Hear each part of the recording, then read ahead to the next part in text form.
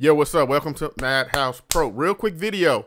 Hey, so we could see this up. Yo, man, my mic is showing up as working on my interface and console, right? I'll show y'all that in a minute. But when I do this on FL Studio, I see no movement on my mixer, that there's audio coming through my mic. Any advice? Yeah. So let me do this real quick.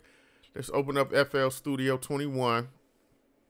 Let's hope we can do this quick. So you go sit down, right? We'll just say, you see the master made that sound. What you want to do is, we'll do it on channel 1. Click the highlighted channel. First step, highlight it. Let me bounce back. My bad. Option. Go to your audio settings, man. Make sure that you're using the correct device. You know, if you're using Apollo Twin, you set your console. So you should have either, if you got a USB 3 or whatever, it's the USB. If you use a Thunderbolt, it's Thunderbolt. If you're using Apollo Fire, which I doubt, I could be wrong using that. So you want to use one of the drivers. I'm using Thunderbolt. So you click Thunderbolt, right? That's the first thing, so FL Studio could see your mic and monitor your mic. So we got that set, right? Channel 1, I'm going to click Channel 1. We'll just say Channel 10. Channel 10, because he may have these channels filled up. So you go to Channel 10. Go over here to this little box to the right. These are your inputs.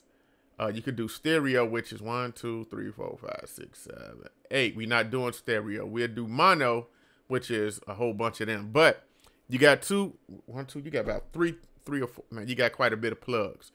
But we're going to go mic 2. Mine is mic 2, which is this mic right here. Mic 1 is in the booth.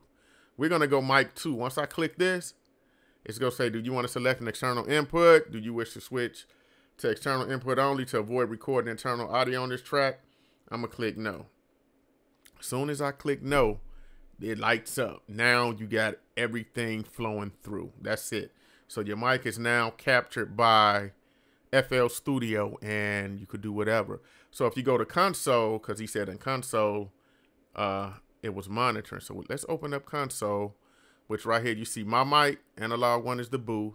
My mic also is right here, which is being recorded or monitored. So we got it going through console. He's able to hear himself, but to do everything else in FL Studio, you want to run it this way. So, hey, shout out to you. We're teens. It was something like that. What'd he say? Relax. We're just teens. That's pretty dope, man.